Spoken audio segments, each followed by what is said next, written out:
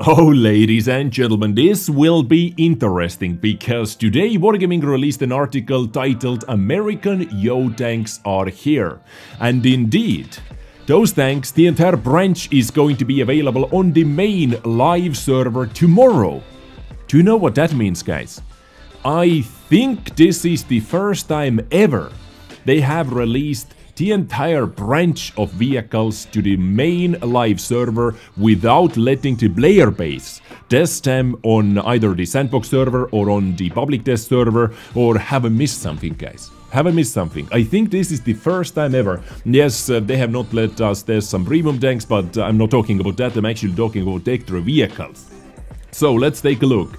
Several months ago, we announced a new line of American heavy tanks featuring the new reserve track mechanic. We have been able to test it out on the premium tank, M4 Yoh, M4Y tank. Basically, long story short, you have a little tiny tracks on both sides. If your main tracks gets destroyed, but your reserve tracks are still up, you can still keep moving like EBRs, you know, hitting the wheels just makes them slower.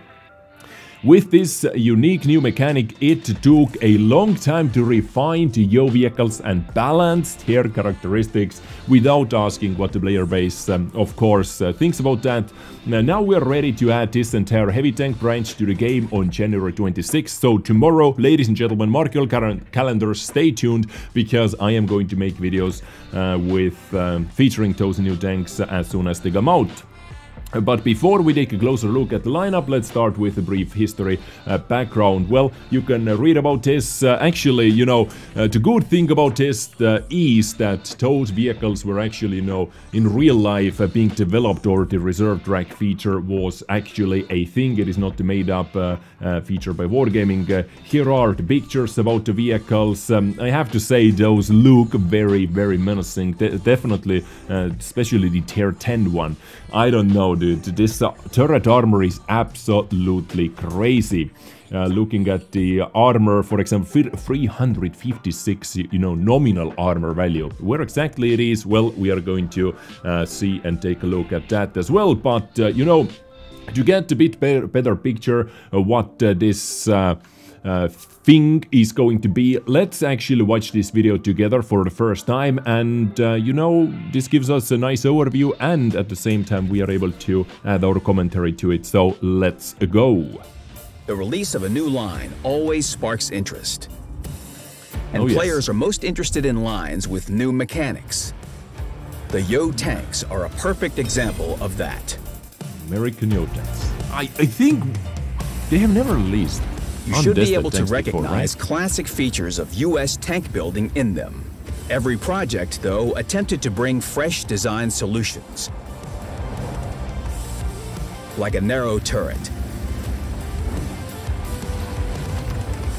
a peculiar gun mantlet, or suspension with an extra track. Oh boy. This will be quite intriguing. Even though no intriguing. metal prototypes of these vehicles were ever built, there were enough drafts and blueprints to create a new American heavy line in the game possessing these unique mechanics. Basically, our tracks are laying down, yeah.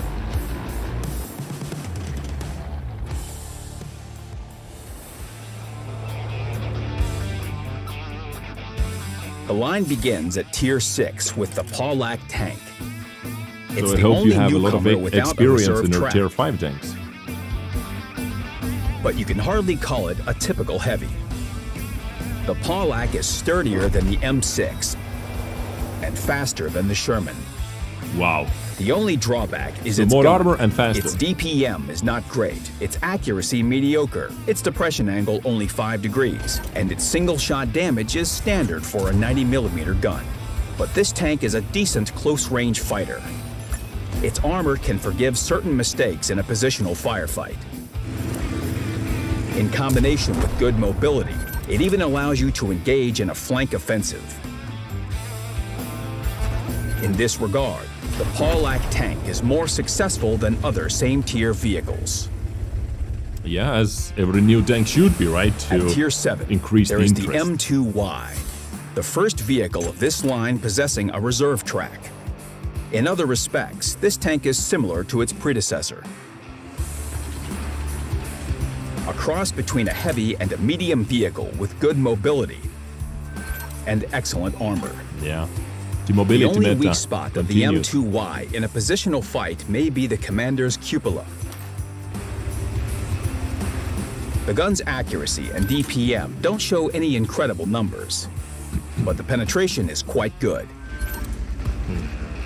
even against Tier 8 vehicles. What's more, all Yoh tanks starting at Tier 7 have excellent elevation and depression angles. This is one of the key characteristics that shapes the gameplay of the entire line. All right.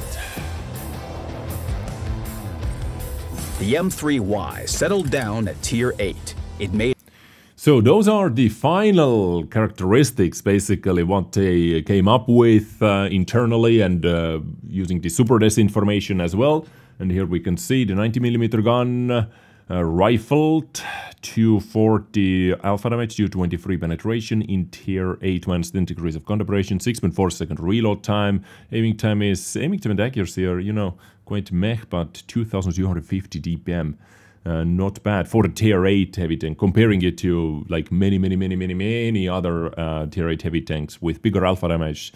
It is a lot better actually. You can see the armor values are woof. On every single new tank, like armor values are crazy. Mobility, 40, you know, nothing special. Mobility is actually nothing special, but of course we're going to play with it and we get a leap in lot better firepower picture arranged for how it by his works. predecessors. Its hull and turret armor thickness reach impressive values, and the size of the commander's Wow, so this is massive upper plate, you can see. High to lower plate and GG, right? In Tier 8. Commander hatch is the only weak spot. cupola has been noticeably reduced. At the same time, the mobility of the tank stays true to the brand of the Yoh branch and is complemented by the new mechanic. The tank has one more peculiar feature: 2 top guns to choose from, adding to the diversity of gameplay. If you prefer to keep your distance and support your allies, consider the 90mm gun with high DPM. It resembles a classic medium tank gun. Accurate, fast firing, and with high Accurate? What? penetration. If you are a melee average fighter, is the then the best. 105mm gun is the one for you. It's Okay, 320, 208, so a lot less penetration. 8.9 second reload time, slightly 0.39 inferior to the accuracy, 90mm in terms of 2.3 accuracy aiming and time, rate of okay. fire, but it deals impressive single-shot damage. The M3Y is a comfortable heavy tank with gameplay similar to that of the T-32 and M103. I see. Now, let's talk about the big boys. The ugly. The M6Y is your final push to the crown of the branch. This 320 with at least one gun. Maybe it has a couple options as well. 251 penetration, 8.3 seconds, 2 second aiming time, you know, accuracy and all those things are a lot better now. TPM 2300, armor values once again quite high, I guess, for the upper plate. And the turret is so weird, dude. This has better about weight ratio, same top speed, 390 view range. So 390 view range is comfortable position. Basically, you can get away with the ventilation and without using coated optics. vehicle keeps the general Depends on your concept crew of and Yoh food, of tanks, but course. takes on a different appearance. The elongated turret looks especially impressive, and it has good armor and a shape prone to ricochet. The M6Y is Wait, also let's go back the for a M6 second. Okay, so 190 lower plate, okay. Crazy upper plate. Depends on the angles, once again, but look at his thing. You have to hit Commander Hatch. Only chance. Or toes, sideboards over there. But if you see those things, basically, I think face hugging is the only way how you have to hit those if you can't see the Commander Hatches. But if you already see those, you see Commander Hatches as well. Basically. The M6Y is also armed with 2 top guns to choose from. Only this time, their calibers are even greater. The 105mm cannon boasts good accuracy and high damage per minute. Yeah. show me the beacon now. Its 120mm sister is... So 400, 243, 11.4 second reload time. I guess the Primo penetration is 300, close to it. 2.5 second aiming time. Accuracy, you know, gun handling is quite bad with the beacons. And TPM lower as well, but I think this is going to be the main gun used anyway. Is less accurate, but compensates for that. Because you do not need to be so crazy accurate with those tanks if those are going to be very aggressive, you know, frontline warriors. With nice single-shot damage. The M6Y will help you better understand how to play the king of this line. Let's talk about the king. I give you the M5Y. This vehicle, which rightfully sits at the top of this line, uses the most effective and recognizable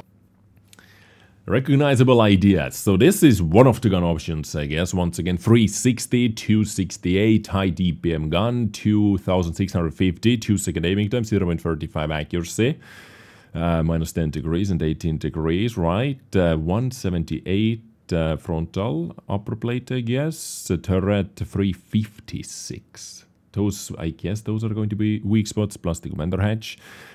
Better mobility, 400 meter view range, so easily can get away with ventilation and without coated optics. Ideas of the previous Yoh tanks, but takes them even further.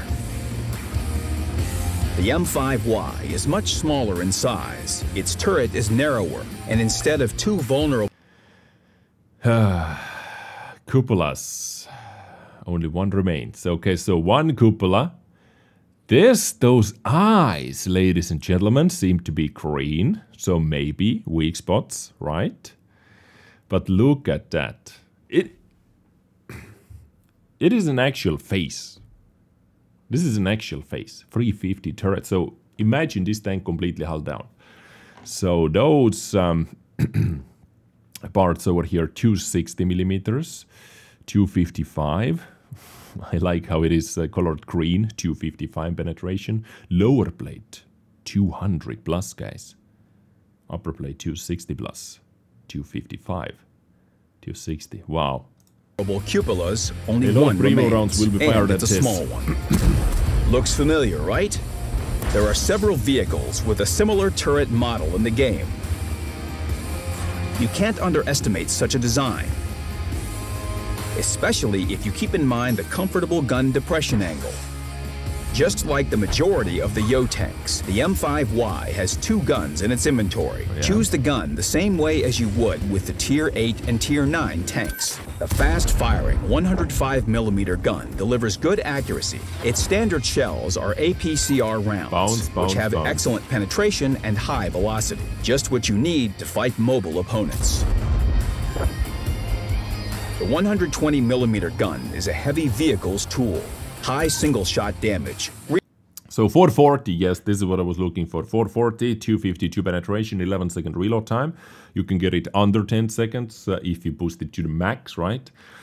Then minus 10, 2.5 seconds. Accuracy is quite bad, but 2.4k DPM still. Okay. Reasonable accuracy and AP shells with... And you know, guys, we have not been able to test those tanks out. That's weird. Good velocity. The gun is suitable for effective shooting at both close and medium range. At the same time, the turret armor will keep your hit points intact. The main feature of the Yoh branch tanks, starting from Tier 7, lies in their chassis. I'm talking about the reserve track mechanics. Yeah. Here's how it works. If one of your tracks is busted, the tank will keep moving with the help of the reserve one, but at a lower speed. If the other main track is knocked off as well, the tank will slow down even more, but it will still be able to move. For example, the M5Y is driving at its maximum speed of 40 kilometers per hour. If someone hits its front roller and destroys the main track, the tank will slow down by 40%. If both tracks are damaged, the speed will drop by 65% of the maximum. But you're still moving, which means you can still get to cover or rotate your hull. Crazy, right? To completely immobilize a Yoh, enemies need to knock off at least one reserve track. Then the tank will stop for repairs. So you have to hit the reserve track will be repaired rare first, and then the main one. tracks. The reserve track takes less time to repair, and as soon as it's fixed, you can start moving. However, there's a catch. If you're driving faster than 5 kilometers per hour, the main track will take longer to repair. Okay. You need to think about where and when to repair your tracks so that you won't be caught. If there's a cover nearby, good. Go there and recoup. If you're caught in an open area, it's better to use a repair kit, which will repair all the tracks at once. There are several ways to stop a Yoh. You just need to know which shells to fire and where to aim. For instance, firing HE shells at the rear of the chassis is more likely to completely immobilize a furious Yoh. Artillery HE rounds work in a similar fashion. If a shell lands next to the vehicle, the scattered shards can damage both tracks at the same time. You can also immobilize the American with an accurate shot at the front roller. In this case, the shell has to be powerful enough to damage both modules at once. When playing a Yoh tank, keep a few simple rules in mind to avoid getting in trouble. The reserve track is not a reason to scrimp on the repair kit. Yes, the mechanic can forgive you some mistakes, but in a critical situation, you need to think about survival. Try mounting improved hardening. It increases the durability of both the regular track and the reserve track, while making it harder to knock off both with one shot. Untrackable beast, right? When engaging the enemy head-on, consider how your tank is positioned. If you are facing the enemy directly, their accurate shot at your front roller is more likely to knock off the reserve track as well. To avoid this, change the angle of your hull or use the terrain folds. This way, you'll protect yourself and will be able to keep moving even if one of your main tracks is damaged. Frontal, it will be annoying tank to deal When with, side guys. scraping, move as much as you can and try to position your hull at an acute angle. Don't make it any easier for the opponent to hit your reserve track. But once again, guys, don't overthink the tracking feature. The Just Yoh play the tanks game are as well. unique, but practical. They feature the familiar gameplay of American heavies, but with a unique twist. They make you look at familiar things from a different angle. They can be forgiving. And most importantly, they prove the unshakable truth by deed. Moving is living. Imagine those tanks on the reach line, completely hull down, you know. Any regular tank you can completely knock out over there, keep them perma-tracked, but not this one. You know, not this one. If you can't see the reserve tracks at all, oof, don't even try to hit the tracks, don't even try to waste it, because waste your shot, because just deal damage in those situations. So, ladies and gentlemen, Yoh tanks coming. We're able to test them out on the live server, where, you know, I guess they simply were tired of changing the vehicles according to the public test, right? So here it is. Here is the article as well. If you want to read more about those vehicles, please do. But tomorrow, those are actually in the game as well. So be prepared. Stay tuned. I'm going to play with, I guess I'm going straight after the tier 10 one as well, so you can at least see or get an idea what they are thinking about doing with, not thinking, sorry. I'm so used to actually thinking about testing those tanks out first before they come out, but so you can get an idea what they did with that line. Showing you tier 10 action. So, ladies and gentlemen, I thank you for tuning in. Let me know what you think about that in the comment section down below. I catch you next time. Stay awesome, stay sexy, take care, and bye. Ooh.